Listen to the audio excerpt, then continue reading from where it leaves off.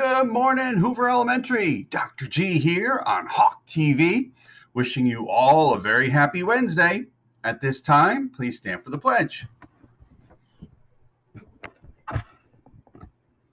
I pledge allegiance to the flag of the United States of America and to the republic for which it stands, one nation, under God, indivisible, with liberty and justice for all. At this time, please remain standing for a brief moment of silence. Thank you. You may be seated.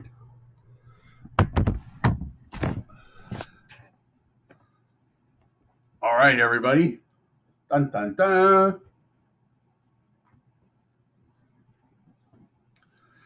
So today is Wednesday, May 27th, 2020. It's Return to Space Day. Now, I can't tell you how excited I am about this. If you have a grandparent, somebody who was around in 1969, they could probably tell you everything that they remember about when astronauts landed on the moon. If you know someone who was around in the early 1980s, they probably remember watching the first space shuttle flight. I remember watching that. I was in elementary school. It was very exciting. 9 years ago was the last space shuttle mission. And the space shuttle was around for about 30 years. I read about this online today. In 1981, when the first space shuttle took off, for good luck, the astronauts brought with them an American flag. When the last space shuttle took off in 2011, they brought the same American flag that was on the first space shuttle, and they brought it to the International Space Station for good luck. And they knew that it was going to be a while, probably many years, before another American spacecraft was going to go to the International Space Station. So they left that American flag on the space station 9 years ago. And they said it's going to be sort of like a game like Capture the Flag. Who can be the first person to build a rocket and get up to the space station and find that flag? Hopefully today we've got two astronauts, Bob Behnken and Doug Hurley, who are going to do it. It's going to be on TV. You might want to take a look at it. It's going to be later this afternoon, as long as the weather holds. Should be very exciting. You'll want to remember this. All right, Return to Space Day. It's also some birthdays. This is really cool. This is Jeremiah D's birthday, and it's also Jeremiah Q's birthday. How cool is that? And they're the exact same age. They were born on the exact same day, and they're both Jeremiahs. Happy birthday, Jeremiah D, and happy birthday, Jeremiah Q. It's also Mary Glennon's birthday. Mary Glennon, happy birthday to you. She's my sister-in-law. She lives down in North Carolina. Happy birthday to you, Mary. And we got to do a shout out here for Logan L. Logan did an amazing job with the roller coaster challenge. I hope you all got a chance to see it. If you haven't, go to the PTO Facebook page. He did an amazing video that's on the PTO Facebook page, which not only shows his really cool roller coaster, but he really talks about the design process. I think he said something like, science, sometimes you end up failing and you learn from your mistakes and then you get better. So that was really insightful. Way to go, Logan.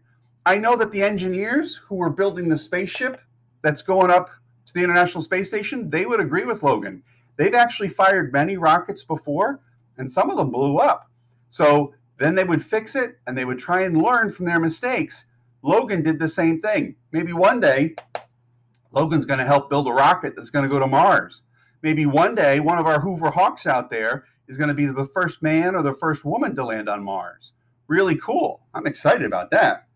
All right, we want to have some fun in Canvas today, and I want to give you a little preview of the week of some of the cool things that you're going to see in your science lessons.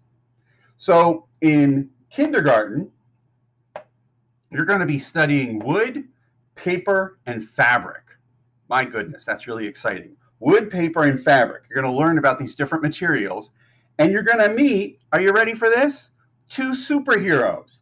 You're going to meet Zoomy Zoom and Sunny Zoom. They are amazing. Probably my two new favorite superheroes. You got to check out their video. In first grade, you're going to be learning about the wind. Really cool.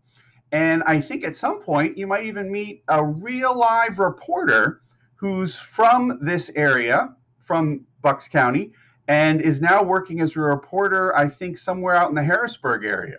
That is really cool. Take a look at that. In second grade, we got to get everybody ready to work for NASA.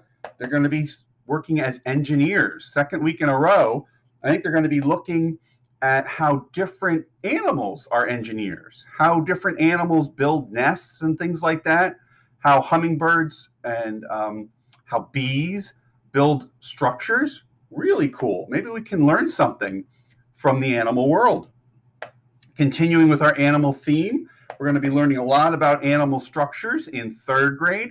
A lot of great videos there. I think you'll actually go on a virtual field trip and see some animals across the world. Really cool. And then in fourth grade, we're going to be learning a little bit about force and motion. Think about all the force it requires for a rocket to take off.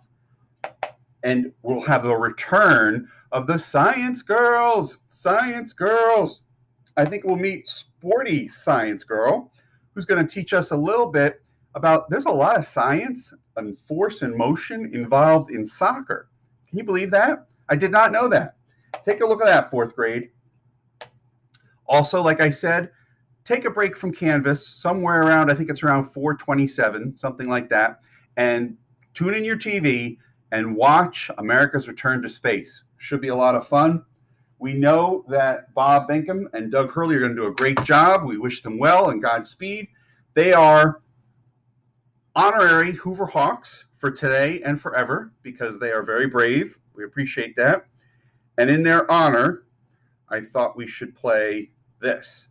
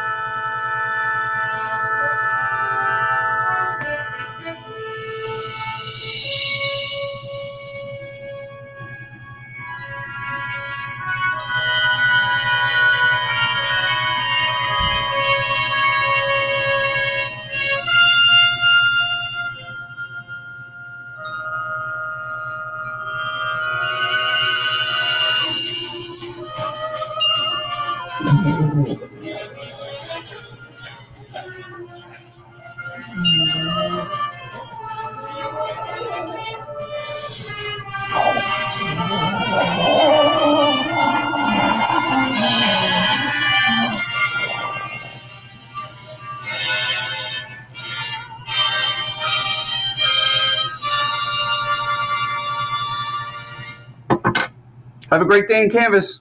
Have fun.